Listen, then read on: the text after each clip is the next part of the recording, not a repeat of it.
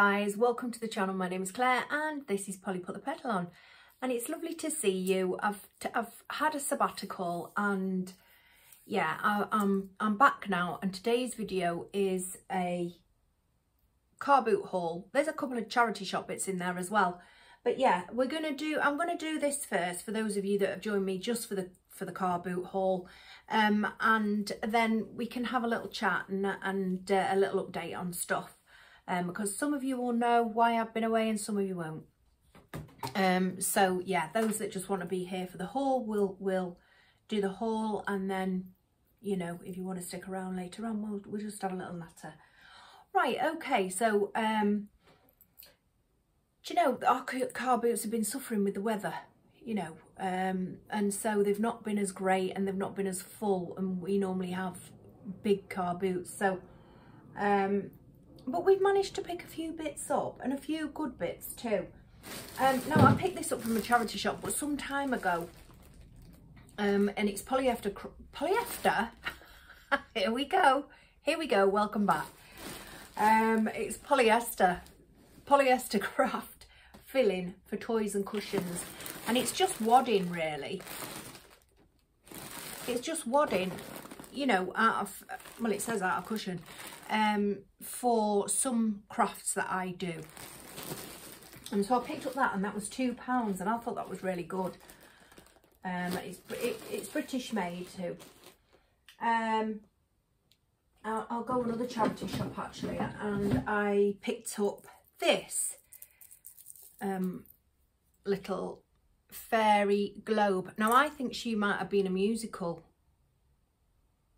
but I can't work out because there's something going on the bottom there. There's like a screw, maybe, that you'd put a winder on. I'll have to try it. And then there's a hole there. But you see those details? You got a train, candle, star, teddy bear, garland, baubles. It's very, very pretty. And I was just taken with it. So I've picked that up, and £3 I paid for that. And she's just a cute little fairy in a snow globe, but it's glitter and not snow. At the car boot, I picked this up for 50p. It's Mrs. Hinch Yourself Happy. I'm not sure whether, I mean, I flipped through it, and I even said to the young lady, I've not sat down with it. It's been in this pink truck. I take my pink truck with me to the car boot, and I said to the young lady, I said, did you even read this? And she said no. She said, in fact, half of those books down there, she said, I didn't read. And then we saw her a couple of hours later in the charity shop, bringing everything to the charity shop, because she certainly didn't want to do another car boot. But anyway, I picked up the Mrs. Hinch book, Hinch Yourself Happy, and I thought I'd give it a little look, just a little look. It was 50p. And if not, if I've got no use for it, I will put it into the charity in town. I picked up this frame. Now, I absolutely love frames like this. I really, really do. And I was shocked and surprised because he had quite a lot on his stall, you know, out of his car boot. And I picked this up, and I picked it up for £2, and it's just a frame. Now, it's got a little bit. Now, it's not chipped, actually. It is slightly chipped, but I'll be able to put a little bit of gold leaf on there or something, you know, so it won't be able to be seen. But I've got an idea for this in particular, and like I say, I do love frames like this. There's something stamped on the back. It's an 8x10, and it was made in Taiwan. So yeah, it's just a nice ornate frame, isn't it? Don't you think? I really like it. Yeah, and then I picked up this artichoke, and it's a tea light holder. Now, I thought to myself, oh yeah, because I've only got one from B&M, and I think I paid £5 for it. This I paid £2 for, but when I actually held up the B&M one to it, the B&M one is quite some smaller compared to this, so that's quite nice, really. You know, it's still a pear, but it's a graduated pear, if you like. I just really like these. I think they're really nice. So yeah, £2 I paid for that. The lady said, she had quite a few of them on a stall, and she said, oh, these have been going quite well. And I thought, yeah, because they're a £5 in B&M's. And now I picked up these because, you know, I like things that remind me of my childhood, and these do. Do you remember these? Does anybody, did anybody have any of these? You know, where you stood on them and you held onto these and walked. It felt like you were on stilts. Well, they were stilts, weren't they? I think these are early learning centre. They're not from the 70s, surely, I know. My daughter's had a little blast of them. You know, I did try to stand on them, but I thought they might break. So yeah, but picked them up just to say they were 50p, and I thought I really loved those. When I think mine were yellow. I can't quite make my mind up whether they were yellow or blue, but I do think they were yellow. These are red, as you can see, and I just thought, aren't they fun, you know? And like I say, my daughter's had a little blast of them, and she thoroughly enjoyed it. She's 21. So yeah, I picked them up for 50p. I don't know what I'm going to do with them now, you know. I really don't, but might give them, you know, I've got little children either side of me, so I might say, do you want those? Right. I've picked up these because I've been after tall candlesticks without wanting to pay a tall price, really. I think I might do in the end, but I'm gonna spray paint these.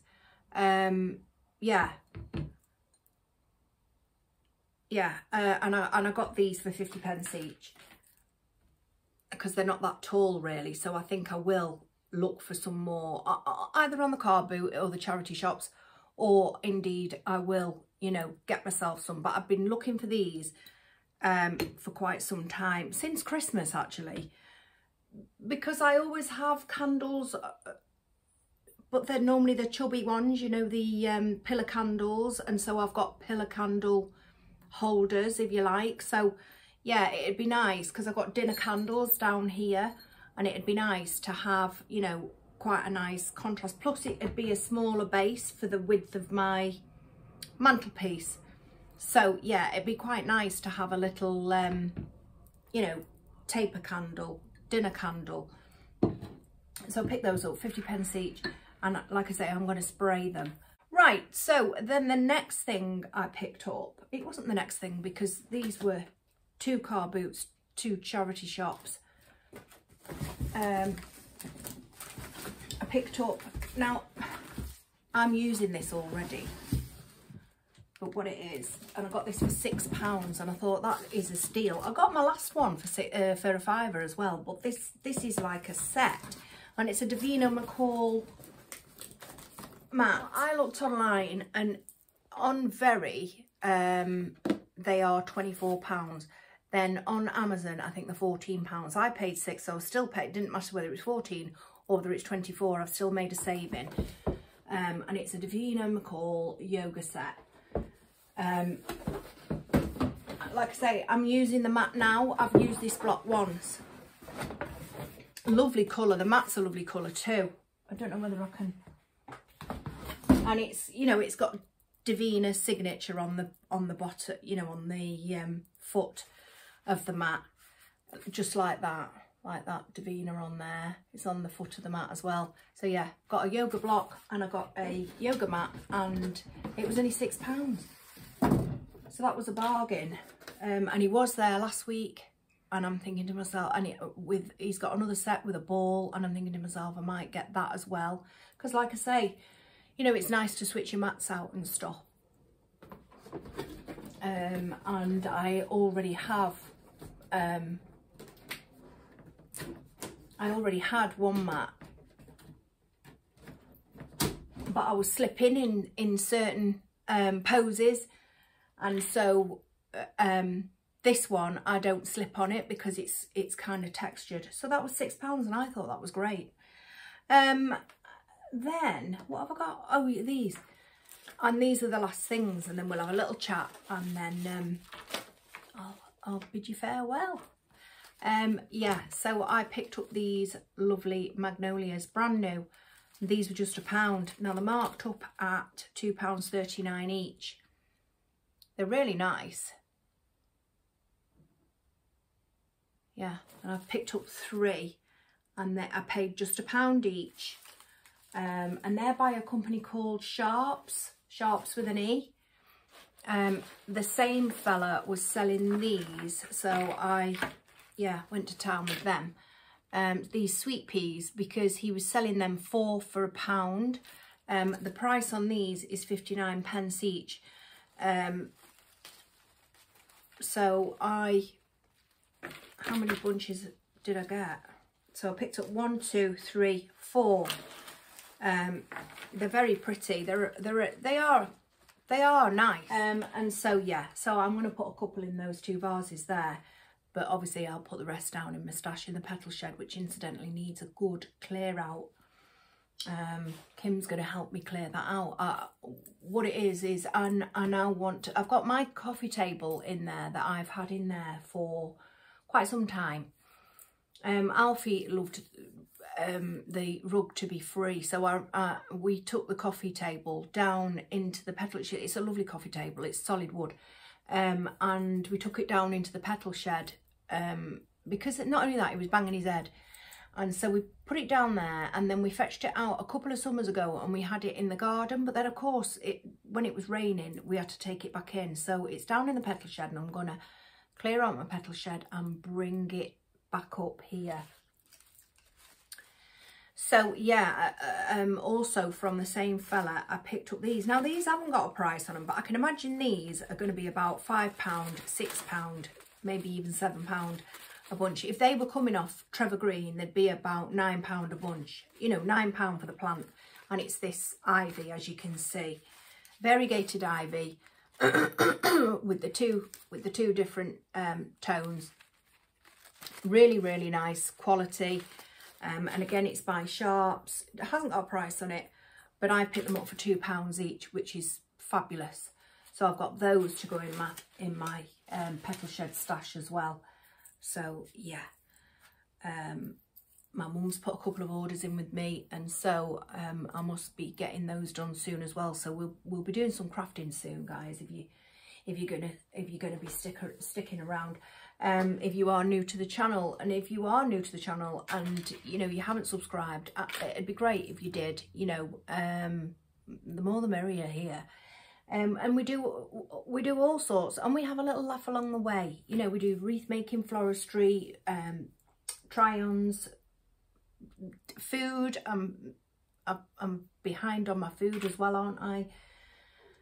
But let's have a catch up, shall we? Because that is all of the haul. If any of you were here just for that, you know, we do hauls as well. I was getting to that. So that's all of that, this haul. But there will be a couple of others coming up. So yeah, so you know, I know some of you know, but not everybody will know, because not a lot of you have got the community post. But I did post on the community tab that we lost our little Alfie. It'll be 2 weeks on Friday.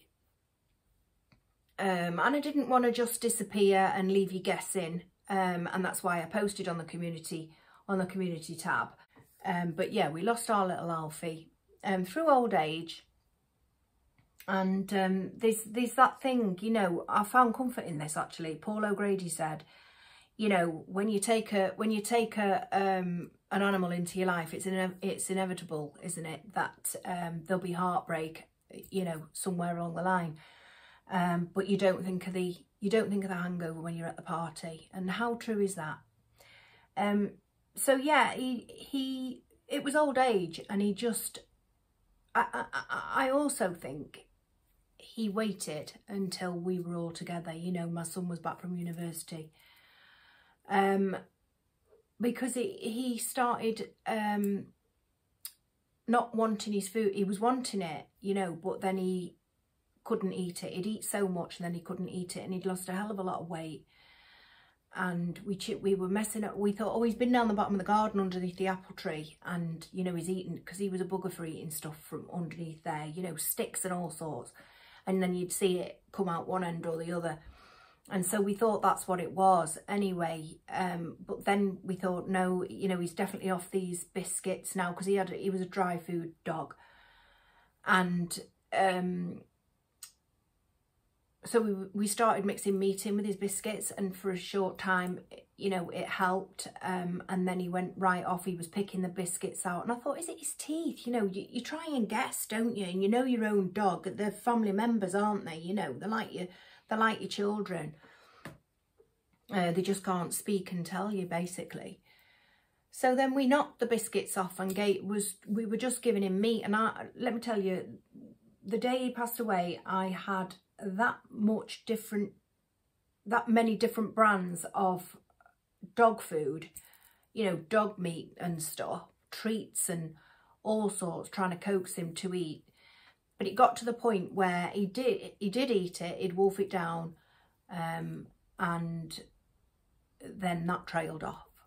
So I thought, this is a vet's job, this, you know.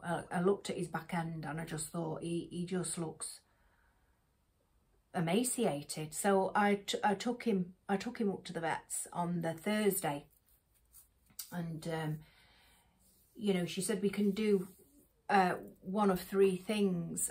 You know, we could give him a blood test, she said, it's how far you want to take it. She said, give him a blood test, give him an x-ray, or we can do the inevitable. Well, I thought, I wasn't expecting that. He was 15 and a half. So why I wasn't expecting it, I don't know. And so we said, well, can't we give him a blood? Because she said, how far do you want to take it? If you give him an x-ray, you know, and we find something, what do you want to do then? Do you, you know, at his age, do you really want to mess him about? And I'll be honest, I've said it all his life, I will never mess him about, because he's been loyal to us, you know, he really has. And he was such a well-mannered dog. Really, you know, my friend across the road, she said, you know, Alfie should have had a cane and a monocle, because he was a gentleman, he really was. And, you know, if he wouldn't rush past you or anything like that, he would wait for you to go. You know, even when he was desperate for a wee, he wouldn't knock you out of the way to get out, you know, he would let you go first, and he would wait, you know, he would wait for you. He was just a lovely dog. He didn't like his photograph being taken though, but you know, we have got plenty, thankfully. And I'd said all his life, I'm not messing him about, you know, because that's not fair. He's been loyal to us, and we have to be loyal to him. But we didn't expect it to be, you know, I don't know why we didn't, because of his age, but we didn't expect it. So anyway, I brought him home, and nobody wanted to know. Everyone was in denial. He'll be all right. And then I'm trying not to get upset. I was talking to him. He was deaf, I suppose, but you know, we all spoke to him. And I was talking to him, and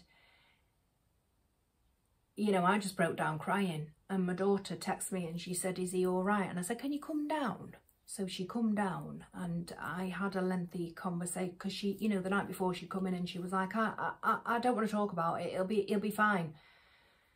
And I said, it's cruel, you know, because at that point, that morning, he didn't even want the puppy snacks that we'd been giving him, you know, which are those Webox little tubes of, they're just little tubes. I think the one that he had was cheese and ham, which the day before he'd wolfed it down. So each day was getting worse, and I said, it's cruel. And although the vet said he wasn't in pain, you know, he was crying when he couldn't eat his food, because he was clearly hungry. He had that appetite. He wanted it initially, and then he'd have to turn away. So me and my daughter, because he was mine and my daughter's dog, we were the ones that chose him, because we rescued him at 10 weeks from a dog's home, a local dog's home. And yeah, so he was a little rescue dog. He was a puppy at 10 weeks. And so we made the decision and said it had to be that day, because there was a long weekend, bank holiday weekend, and it wasn't fair because by the time we got to, you know, otherwise it'd be an emergency job with the vet. So we always said that when it came to it, we would take him to the beach, you know, and get him his ice cream, because he's been on every beach in Wales, I'll be honest. Maybe not every, but almost every beach in North Wales anyway. And an ice cream at every one. And we always said we'd take him to the beach, and we couldn't take, it wasn't possible to take him to the beach, you know, and he was booked in for later that day. So we took him on the field, where he's had many, you know, and he even up until, you know, it was his last day, and he still wanted to run with my daughter, only a little bit, but he still wanted to run. He'd have walked with us forever, that dog, he really would. Excuse me. And you know, we've got lovely photos of him in the bluebells and off the field. And then we fetched him home and we gave him ice cream, and he ate as much as he could of the ice cream. And what do you know, when we got him in the vet was giving him gravy bones, and he honest to goodness, he must have eaten half a jar of these gravy bones. And we were like, so then you're like, oh, are we making a mistake? And we wanted a second opinion anyway. And as luck would have it, it was Dave, our usual vet. And so we asked, and I don't think they're supposed to say, really, they leave it to you. But he said, I don't think this is wrong. And we'd taken Alfie's bed, and we thought, right, you know, so we put his bed up on the table with his blanket, his favourite blanket. And there you go, you know what happens next. And he's back home with us now in a different form, albeit, you know, we've got his ashes and there's bluebells on his scatter tube, because we're going to take him to Wales. We're going to take him to North Wales, and we're going to scatter him on the beach, and we're all going to have an ice cream. But we miss him terribly, we really do. We really do. It's like we're trying to reconfigure spaces, and that's why I want the coffee table up from the petal shed, because excuse me, I seem to have adopted a little bit of laryngitis. We want to get the coffee table back up, but not to put it on the rug this time. We're going to put it in the bay window, because that's where Alfie slept. And that's where his bed was, and so we want to fill that space. And it's not to forget Alf, it's just because we're forgetting that he's not there, you know, and we're going to speak to him. You know, every one of us, apart from his son, would say to Alfie, what do you think, Alf? Even when he was deaf. And of course he never answered us, but it was a burning question in our house every day. You know, we asked him what he thought. What do you think, Alf? And we still go to say it now, you know. What I have found, though, is that we are all talking to each other a little bit more, because we haven't got Alfie, you know. And, yeah, he was a lovely dog, really was. So that's it, folks, for this one. Like I say, I've got another couple of hauls. I've got a Shein try-on haul coming up. I'm just waiting for another couple of bits. Yeah, they're on the way, because one, you know, I don't know why they do that. They split parcels, don't they? You know, one parcel has been delivered and another parcel is en route. I'm hoping it comes today, actually. I did have more than that to show you, but I've been away, and these things didn't fit me, and I still wanted to show you, because I wanted to say size up on this, you know, or size down on that. And I sent something like 11 items back. But I had to send them because you've only got a 45-day period, and I wasn't sure after Alfie how long I'd be away. So, but I wanted to come back on. I've wanted to get back into it, and it has been lovely to see you, and it's been good to sit here as well. Now I've got the the initial thing of speaking to you, you know, now I'll feel a lot better each time I come on camera. So thank you so much for joining me. And if you didn't made it to the end, then thank you for listening to, you know, a little bit of history about our Alf, because I think all you ever saw or heard really was him in the background or his tippy tappy toe tapping on the laminate flooring or having a drink, wasn't he? And thank you all so much for your lovely messages. I really do appreciate that on Instagram and on the community tab. So do take care. I'll be back very soon. Do take care, and I will see you then. Take care. Bye.